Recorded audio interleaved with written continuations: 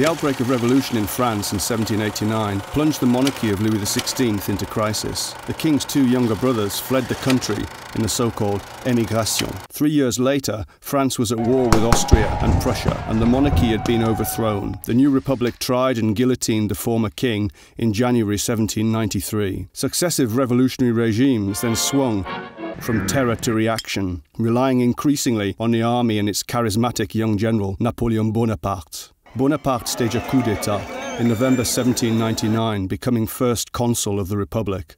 5 years later, he crowned himself Napoleon I, Emperor of the French. Napoleon's France was a vast military machine, drawing Europe into more than a decade of continent-wide war. In this context, Napoleon's 18 marshals of the empire were its military superstars. They included the red-haired, recklessly brave cavalry general Marshal Ney, the bravest of the brave as he was dubbed. However, when Napoleon was defeated by a European coalition in 1814, Ney urged the emperor's abdication and switched allegiance to the returning royal family. That is, to Louis XVI's younger brother, crowned Louis XVIII. This was the so-called Restoration.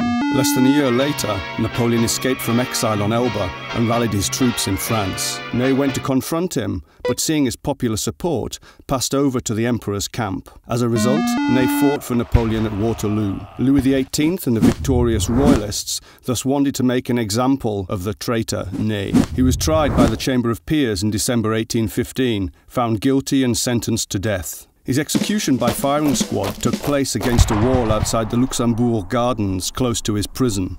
According to the military penal code, his body had to lie at the execution site for 15 minutes before being removed. This is the poignant moment that so struck the artist Gerome when he read about Ney's execution in the 1860s. This he painted. So where is the site of the execution? What is this place that we can see in the painting?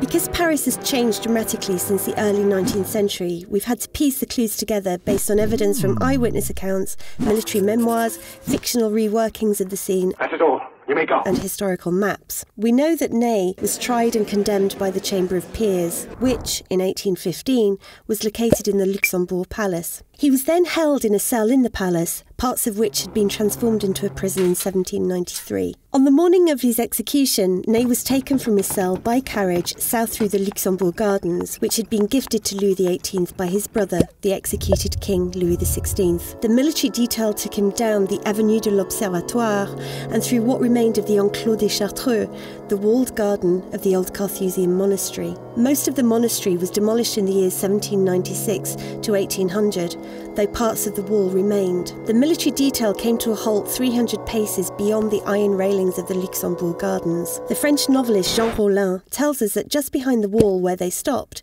there was a fashionable restaurant called La Chartreuse, the Charterhouse. If it weren't for the soldiers walking away from the scene, says Rollin, we might be forgiven for thinking that Gerome had painted the aftermath of a duel between inebriated diners. In the background of the painting, we can see the dome of the Val-de-Grâce church.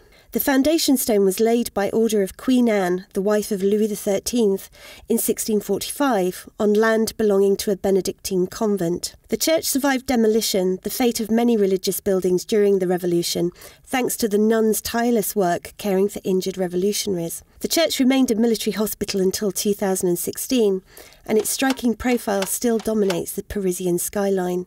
Today, the Port-Royal station stands where Ney was executed. From here, you can take an express train to the northern suburbs and visit the rundown boulevard that is named after Ney.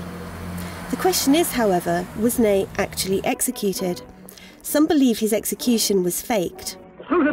One soldier present at the scene observed that with a force of 12 bullets, Ney would have fallen backwards, not forwards. Others have claimed that Ney's high-placed Masonic connections helped him to escape to the United States, where he lived out his days as a schoolteacher. Yes, sir. Peter Stewart Ney. Are there any clues in the painting to suggest that Gerome knew of this conspiracy theory? Take a closer look and decide for yourself.